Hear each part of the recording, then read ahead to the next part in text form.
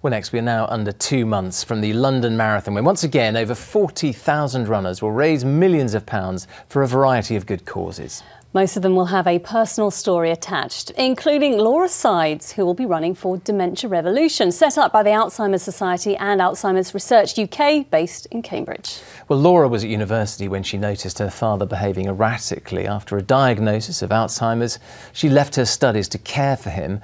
Well, Laura's now found out that she will very likely go on to develop the condition herself within the next 10 years. She's just 36. Well, I'm so pleased to say that Laura joins us now. Hello, Laura.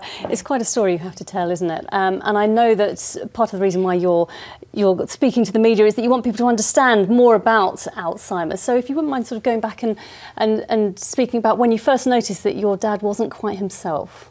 Yes, so I was away at university at the time, and my dad was calling quite a lot and just didn't sound quite right on the phone. I couldn't really put my finger on it, but he just seemed a bit out of sorts. Yeah. I then returned to Norwich for my 21st birthday and arranged to meet him on the day outside a department store, and he just didn't turn up, which was just really unlike him. Yeah. I then went round to his apartment and knocked on the door, and he opened the door and he didn't say happy birthday, he didn't register it as my birthday. The apartment was all a bit off, so I realised that something was really quite wrong. Yeah. And you took the bold step again of actually leaving university to care for him, didn't you? I did. It was a bit of a snap decision, if I'm honest. Yeah.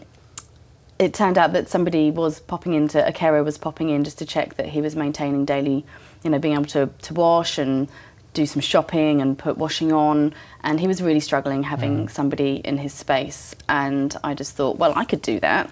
So I quit uni and came back and jumped straight into caring for him, which was a weird but wonderful time. Yeah, you mentioned you had some sort of moving moments with him. You went on daily adventures together, just deciding what he wanted to do that day. Yeah, we did. I mean, I was in a position, lucky I guess, that I didn't have big life commitments. I didn't have a family, I didn't have a career. I was in a position where I could spend a lot of time with him.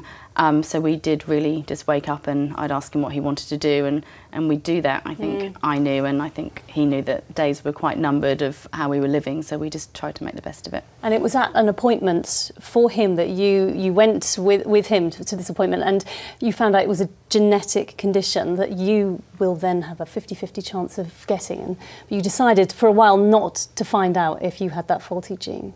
Yes, it was at an appointment at Addenbrooke's Hospital that I became very aware that this was a genetic condition. At the time, I don't think I had the headspace to process that. And for a number of years preceding that, I was quite happy not to know.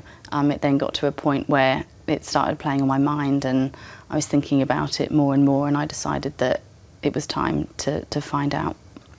And so having found out, what does the future hold for you? Do you know what the future holds for you precisely? I can only go by what I've been told by specialists, that the pattern is quite strict. They think I will start to decline at a similar age that my dad did, which was in his mid-40s.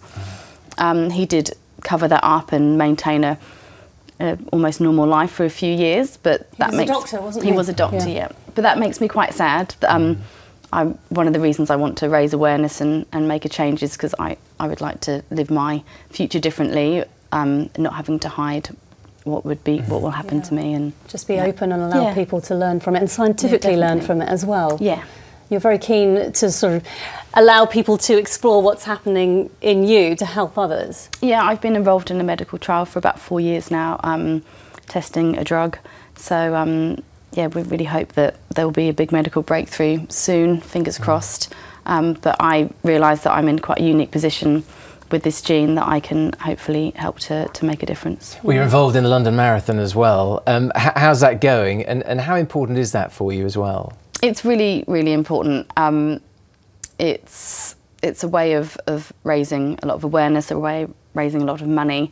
But for me personally, it's also something to keep me on track and give me purpose. It certainly looks as if it's going well. Looking at these pictures here. I know, you look incredibly fit. My goodness. How often do you have to train? I run 4 or 5 days a week, including a long run, threshold training, recovery runs. I can't say I overly enjoy it, but the feeling afterwards. You don't want to be pushing those weights around the London Marathon, I can assure you. That's the runner's high is a thing, and that does it does help. Yeah. Yeah. Well, I wish you the best of luck, and yeah, let us know how it goes. Thank you, will do. Thank you so much for coming in.